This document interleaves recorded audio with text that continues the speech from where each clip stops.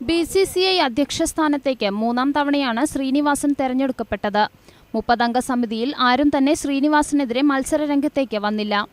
27 സംസ്ഥാന cricket അസോസിയേഷനുകളും national cricket ക്ലബ്ബും Indian യൂണിവേഴ്സിറ്റിയും ശ്രീനിവാസനോട് പൂർണ്ണ വിധേയത്വം പുലർത്തിയതോടെയാണ് ശ്രീനിവാസന് മൂന്നാം ഊഴം ലഭിച്ചത്.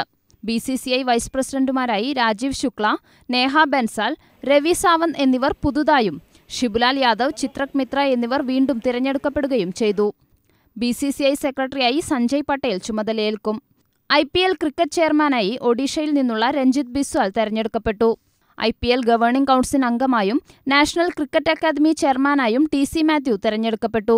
പുതിയ പദവി കേരള ക്രിക്കറ്റിന് നേട്ടമാകുമെന്ന് TC മാത്യു പ്രതികരിച്ചു.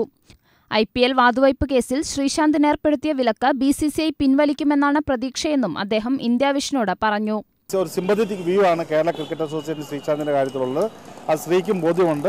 ഡിസിപ്ലിൻ കമ്മിറ്റിയുടെ തീരുമാനം റിവ്യൂ ചെയ്യുന്ന ഒരു പ്രശ്നം BCCIയുടെ മുൻപും ഇല്ല.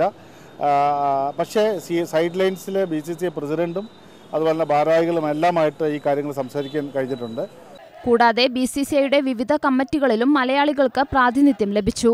BCCI വാർഷിക പൊതുയോഗം നടന്ന ചെന്നൈയിലെ പഞ്ചനക്ഷത്ര ഹോട്ടലിലേക്ക് തമിഴ്നാട്ടിലെ കോളേജ് വിദ്യാർത്ഥികൾ പ്രതിഷേധ മാർച്ച് നടത്തി. IPL മത്സരങ്ങളിൽ ശ്രീലങ്കൻ കളിക്കാരെ ഉൾപ്പെടുത്തരുത് എന്നാവശ്യപ്പെട്ടായിരുന്നു മാർച്ച് പോലീസ് തടയുകയും വിദ്യാർത്ഥികളെ അറസ്റ്റ് ചെയ്ത് നീക്കുകയും ചെയ്തു.